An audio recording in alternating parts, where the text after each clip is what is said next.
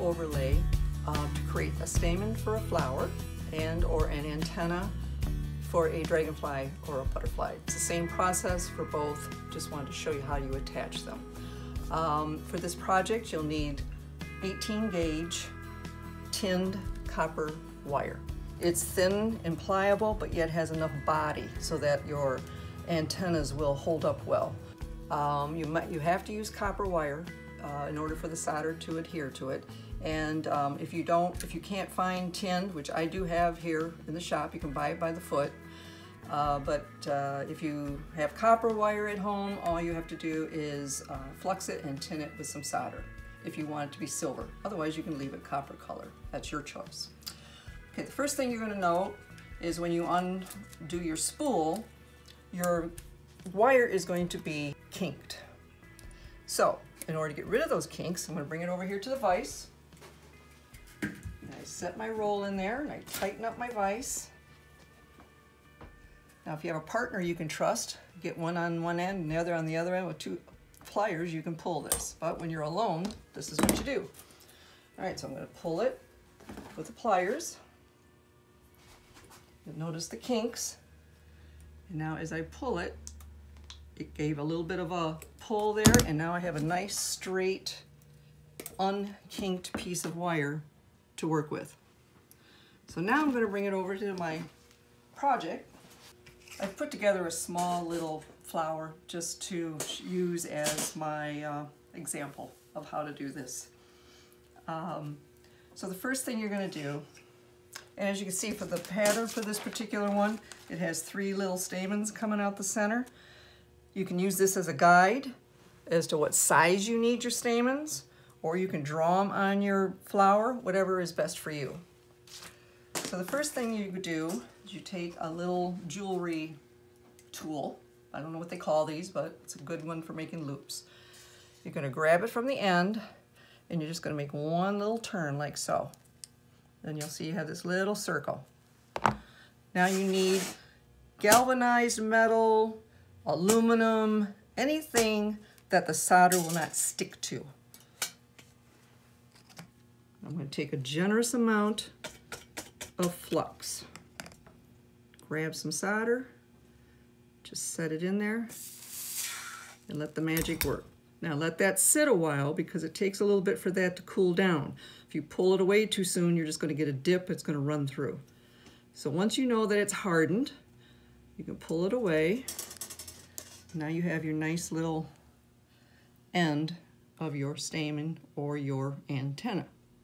Another step that I should have shown you, sometimes you'll want to use a stick to hold your wire down because your wire can get pretty hot. Even with gloves, I have found that heat to go through the glove.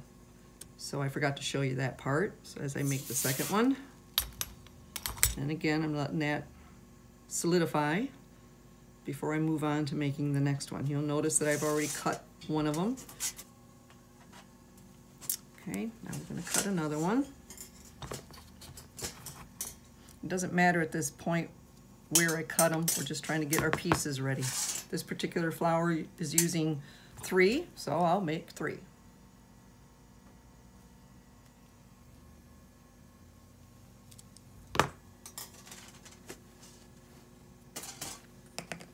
Again, using my stick.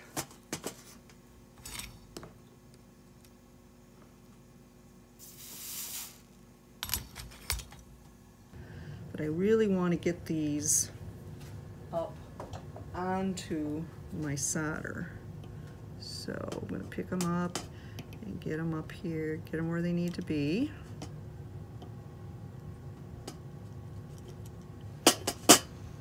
Sometimes this is the trickiest part. Okay, I like that placement. So now I'm going to put this stick down. I'll turn this so you can see. Put my stick there to hold them in place, nice and tight. Flux, some solder.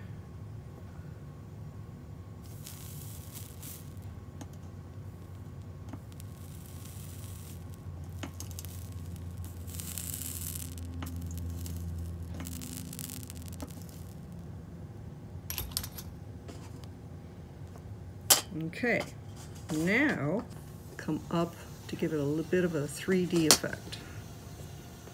And there you have it. You have your stamens for your flower.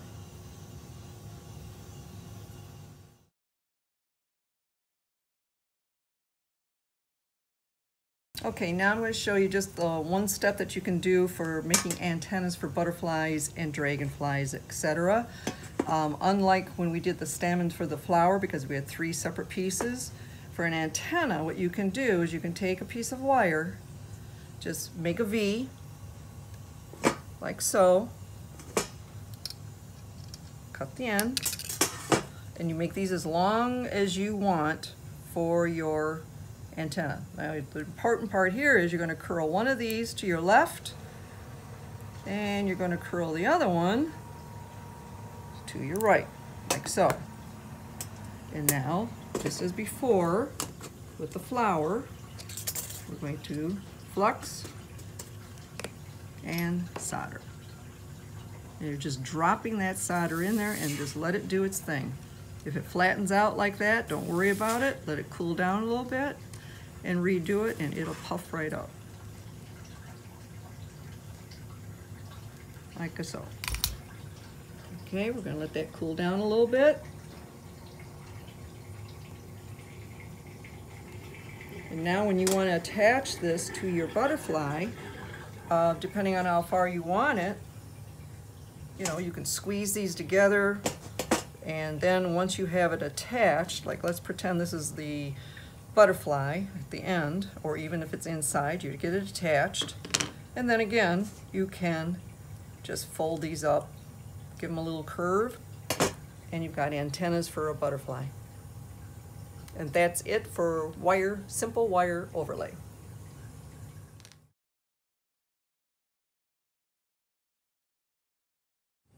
When you're making a little sun catcher that has no frame, it's just a free edges, you want something a little nicer than just your flat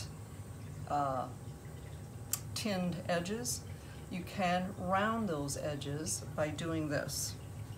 First step, flux. Give it a little tin, just using some of the solder you already have.